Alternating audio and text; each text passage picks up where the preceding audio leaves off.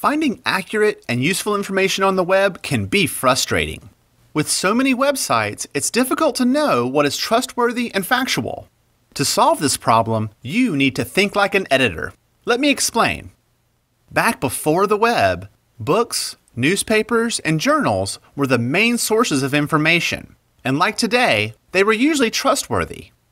This is partly because these resources are expensive to produce. Publishers need special equipment and staff, and a way to ensure that they only print trustworthy information. If they print bad information, the business could fail. This is the job of the editor, who acts as a gatekeeper. Editors ensure that everything that's printed meets the organization's standards. Today, things have changed. Almost anyone with a computer and internet connection can be a publisher. No printing press or editor required. For most websites, there is no gatekeeper. This means that you, as a reader, now have to think like an editor and take an active role in deciding what websites you can trust. Here are some things to consider. Editors and journalists often depend on existing facts and information in their work. When an article states something as a fact, like the annual rate of inflation in 1980 was 13.58%, that information can be sourced from the US government, and that source matters.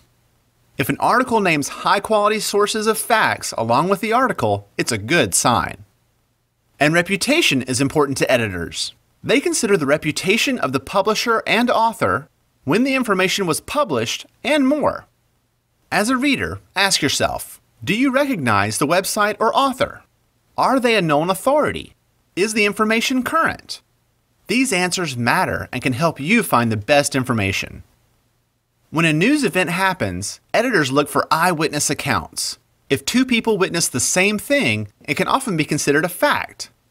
The same is true for websites. If you can find the same information on multiple trustworthy websites, there's a better chance it's accurate. Editors also work toward fairness in covering controversial subjects like politics. A single subject can be viewed from multiple perspectives, and they work hard to understand all sides before publishing. Smart readers do the same with websites, where conflicting opinions are common and often productive. Consider the author's goals and biases. Ask yourself, are they selling something? Is he or she representing an organization or group? Answering these kinds of questions are all part of being your own gatekeeper for the information you read.